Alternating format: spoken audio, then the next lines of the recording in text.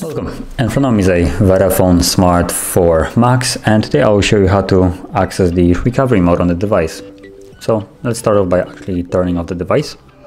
Hold the power key and select power off. Now once the phone shuts off, we'll hold volume up and power key. So volume up right here and power key, hold those two together. Now once you see the Android logo, you can let go.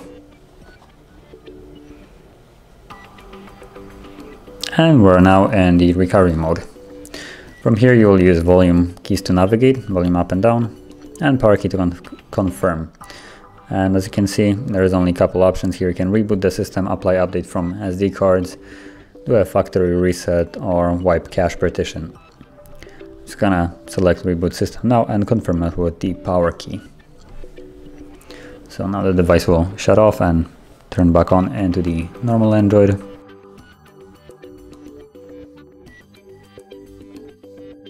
As you can see, we're back into normal Android.